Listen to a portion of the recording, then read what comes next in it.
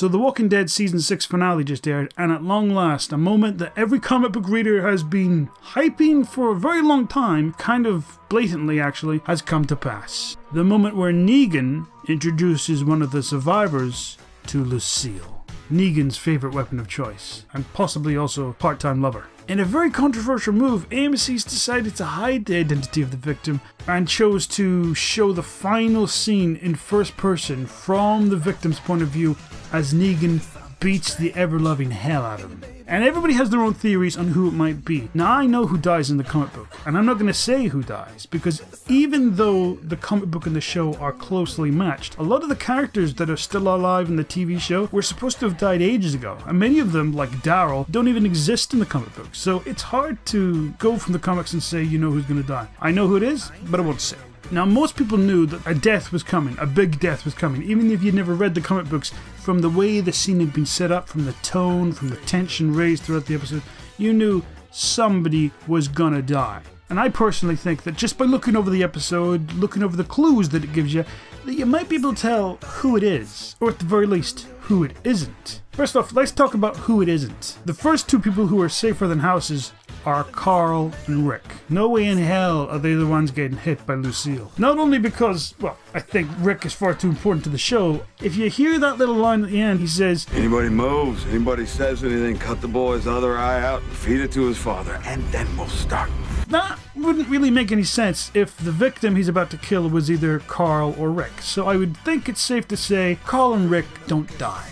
Now, some people have said maybe it's Abraham. Bitch nuts. He was talking about kids, which is a huge death flag, and he also stood up to Negan.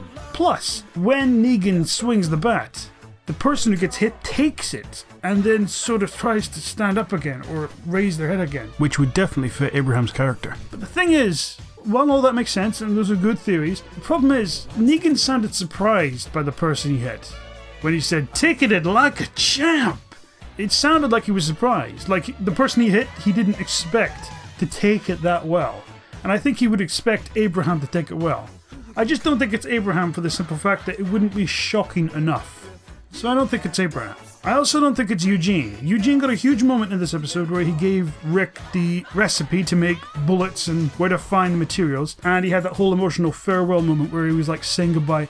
I personally think that was misdirection. And again, because I do not think it would cause the sort of shock that AMC are looking for. I think the character they've chosen is going to leave the audience stunned, and that's why they're holding back on showing who it is. Now, there's also Maggie, but I don't think for 1 second AMC or its writers would have the balls to kill a pregnant woman on a show. The amount of backlash they would get from the people online and the fans saying, "You can't brutally murder a pregnant woman like that by a man. That's the worst thing ever. How could you do that?" They're not going to kill Maggie. It's just not happening. It would be shocking, sure. I just don't think they would do it. Aaron was also there, and some people have been saying maybe it's him because, you know, he fought to come on board the trip with them to bring Maggie to Hilltop, so maybe it's him. I don't think it's him either, for the simple reason that nobody would give a fuck. I mean, let's be honest here. Aaron's an okay character, but he hasn't been around that long, and most people don't really have any strong feelings towards him one way or the other. The other reason why I don't think they'll kill him is because he's gay. And they already received backlash for killing Denise because she was one of the very few gay characters in the show. That's a thing now with TV shows, I guess. You can't kill the gay characters, otherwise you'll receive backlash. I don't think it'll be Aaron for the simple fact that it's just nowhere near the sort of impact that they're looking for. So Aaron, no. If it is Aaron, AMC can go fuck itself. In fact, I don't think it was any of the characters that were trying to help Maggie get to Hilltop. I don't think it was any of them, and there's a big clue in the finale that shows you who it might be. Throughout the episode, we keep on seeing these weird beams of light, and we don't really know what the hell they are. We don't know if it's from a blindfold, from somebody looking up through a trapdoor, we don't know what it is. And then in the final moments, the final scene, we see that it's actually the back of a vehicle. And all this time, we've been seen through the eyes, the first-person view of somebody trapped inside a vehicle. And there was only 4 people in this vehicle: Daryl, Rosita, Michonne, and Glenn.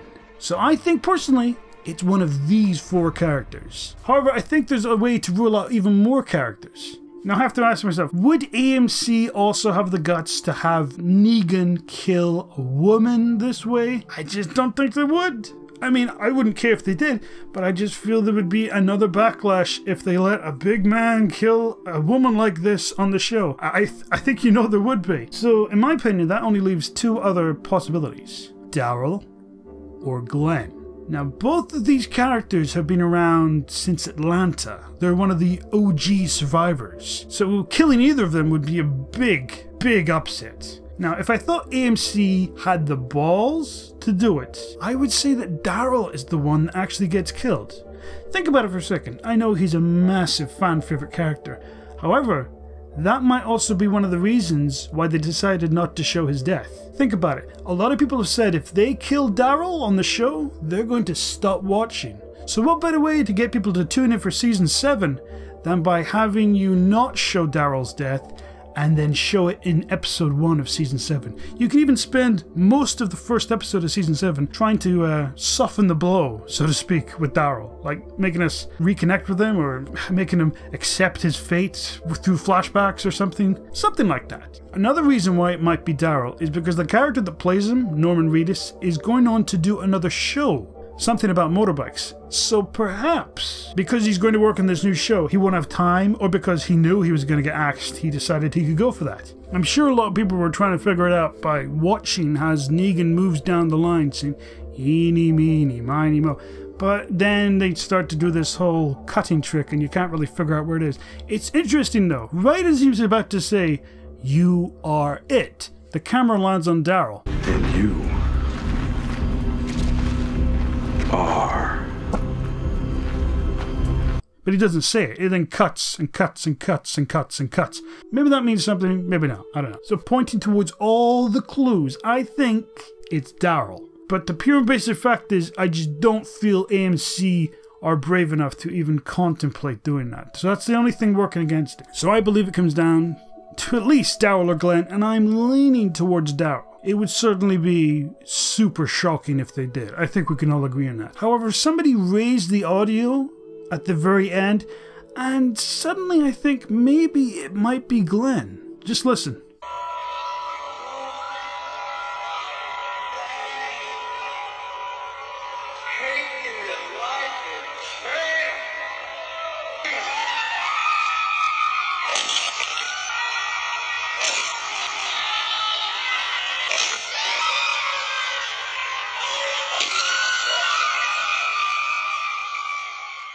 As a comic reader, I kind of knew that this was coming, so I wasn't too pissed off at the fact that they're holding back who the identity of the victim is, but I can understand how people would be pissed. They built up this tension, this scene perfectly, and then they blue-balled us in ways I didn't think were possible. But we'll all find out later on this year in October. Let's face it, we'll all find out a lot sooner than that by the cast photos and the leaked scenes from who it is that actually dies. It won't be a great difficulty to figure it out. I just want to say that Jeffrey Dean Morgan kicked it out of the goddamn park with this role. The only thing I wish is that AMC actually allowed him to swear on the show, which is a thing I can't understand. You allow all this brutal carnage and violence, but the word fuck is apparently out of bounds. They did the same thing for Breaking Bad, and it breaks my mind. Why are you doing this? Why are you doing this? Especially for Negan, the character needs to swear. I mean, saying shit and bitch isn't enough. We can handle it. We can handle this shit. We can handle this. Also, Trevor Phillips, Stephen Ogg, nailed his fucking role. God damn can this guy act. Everything I see him in, he's a fucking perfectionist. And a special shout out to Andrew Lincoln, because he looked fucking terrified in this episode. Like his whole world was just falling around him, and he had no words. Props to him, he did a fucking swell job. Anyway, who do you think it was, personally? Do you have any clues as to who it might be? I'm still saying it's between Daryl or Glenn. From the evidence I pointed out, that's who I think it is. Anyway, thank you for watching. If you got any ideas on who it might be, by all means, share it. See ya!